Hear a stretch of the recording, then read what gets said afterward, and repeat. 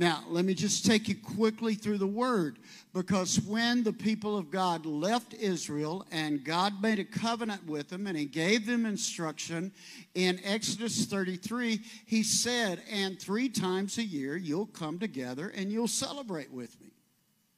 See, that's not old covenant, because what you find over in the new covenant, Jesus demonstrated those same 3 coming together times: Passover, Pentecost, and Feast of Tabernacles.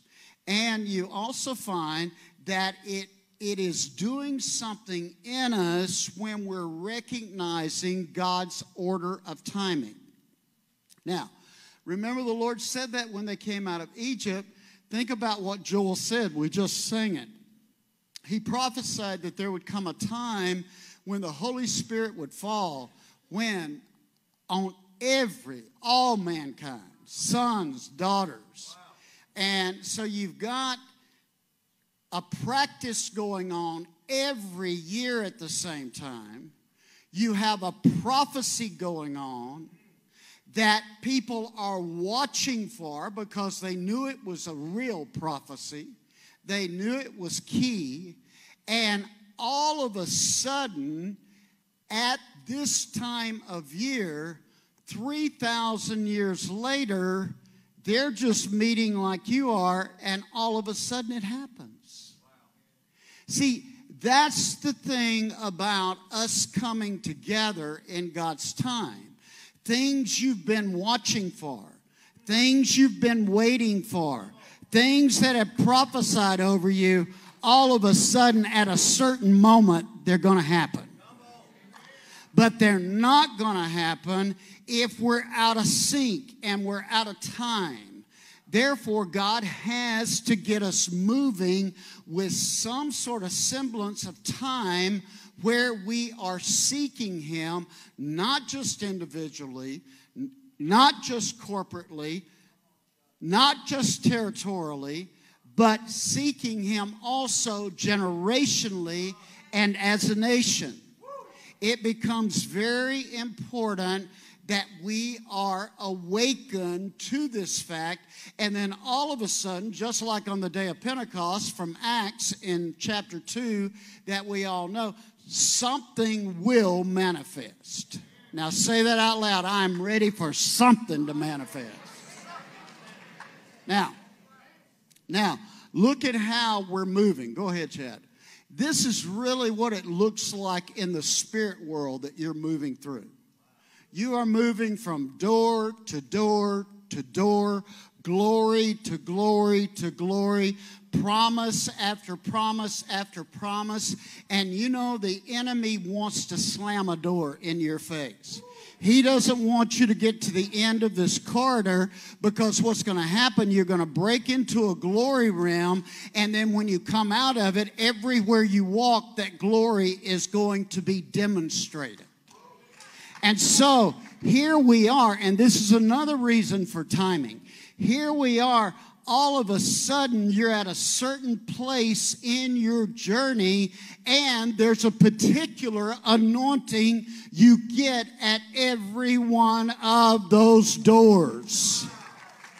You are anointed, but you are being anointed. Now, let's say that. I am anointed, but I am being anointed. And that becomes very important. Also, remember my grandmother speaking to me. She went to a Baptist church. My grandfather went to a Methodist church. And my family went in and out to various places. But some of my grandfather's family was Pentecostal. And she said to me, don't you let those Baptists, when we go over there, when you go with me, tell you that the Pentecostals, that the gift of tongues they have is not real. She said, don't you listen to them 1 minute. You just smile, or you can say, Mama said that's wrong. I don't care what you do. I said, well, then why don't we just go with the Pentecost? And she said, well, you know, I have to get my hair fixed once a week, and I have to wear makeup, and I like to have my toes and fingernails painted. So that ain't going to work for me. But she said, tongues is right. So just go with what's right every time you worship. That's what she told me when I was a kid. Wherever you worship, find what's right and just go with that. Well, when I was 18, I finally was introduced to someone I didn't know named Holy Spirit. See, there comes a moment where Holy Spirit has to become real in your life. See, you have to have that Pentecost moment in your life.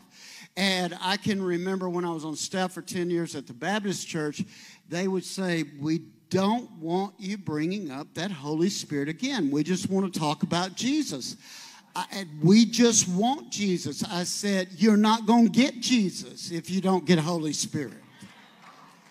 Because Jesus is at the right hand of the Father.